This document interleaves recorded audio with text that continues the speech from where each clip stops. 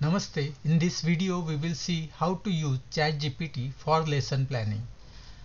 Search ChatGPT in Google. If you don't know the website, then go to this website. Remember the icon. If you see, there are many other website will appear, but just see carefully the address and just go to the ChatGPT. This is the ChatGPT. Then try on ChatGPT.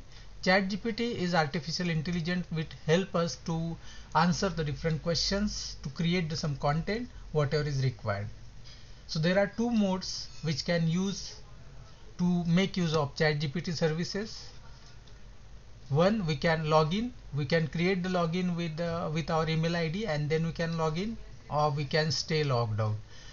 I think it is safe to stay logged out position, so it cannot track us, you cannot identify us, but still we can use the services of ChatGPT. If you log in, all the history that you have searched or the use that you have made, that can be seen in the history. If you are not logged in, then that history is not visible to anyone else. Now this is how the ChatGPT window appears.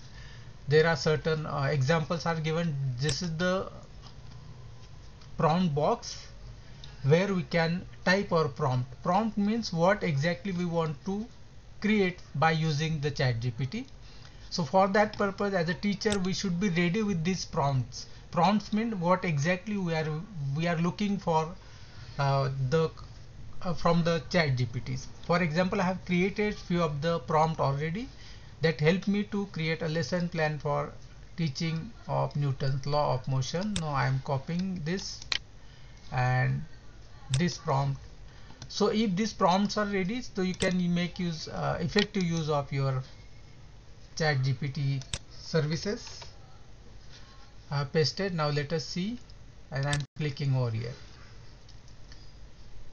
Within a second is starting the whole lesson plans of Newton's law of motion.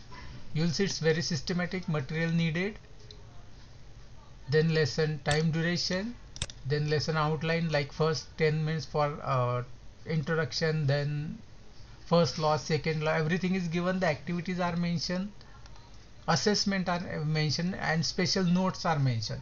Now as a teacher, we should not accept as it is whatever we receive from the ChatGPT. We need to modify it, we need to customize it in as per knowing the requirement of our class. I think teachers are the best who knows what a student exactly requires. So modify this plan and carry out this plan. So just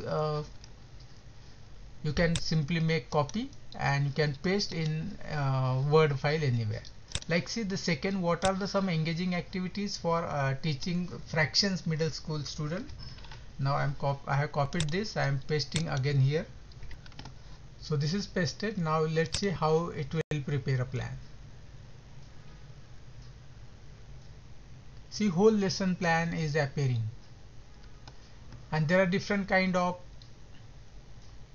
lesson plan that is presented by ChatGPT. It is created by ChatGPT. As a teacher, we should consider this input as a raw input or raw plan for us. Just try to think whatever is suggested. Do not apply as it is. Just see the requirement, the previous knowledge, the abilities of our student, the interest of our student, and according to that accept few of those ideas and try to implement it in our lessons. So customization is very important thing, and whenever you are using any artificial intelligence, do not accept as it is, because this AI is not thinking itself. It is designed by some programmers, some software engineers, and their thinking is reflecting in this AI. So not necessarily it should be applicable to your classroom. So consider these plans as a raw plans, work on it properly, and then try to implement effectively by understanding the requirements of your class.